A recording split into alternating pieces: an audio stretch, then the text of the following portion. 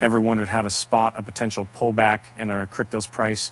Let's dive into the world of Avalanche and learn how to read the signs. AVAX recently saw a sharp drop of 12.9% within 24 hours, pulling back from 65.39 to 56.89. But what does this mean for its long-term bias? And interestingly, the Avalanche Foundation made headlines with its investment in 5 meme coins.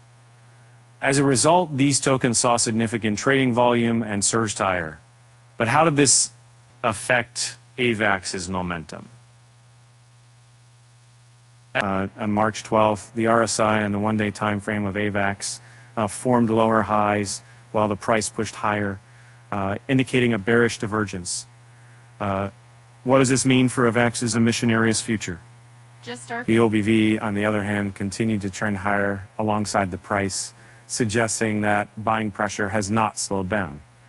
The former bearish order block at $48, now a demand zone, is a likely target for any pullbacks. But how can we predict where the pullbacks will occur? By analyzing liquidation heat map data from high block, we can identify specific regions where AVAX is likely to be attracted to.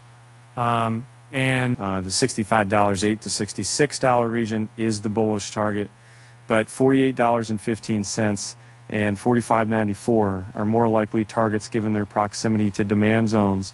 If Bitcoin prices trend lower in March, it's expected to drag the crypto market further south. But for AVAX investors, this could be an opportunity to add to their holdings at a lower price.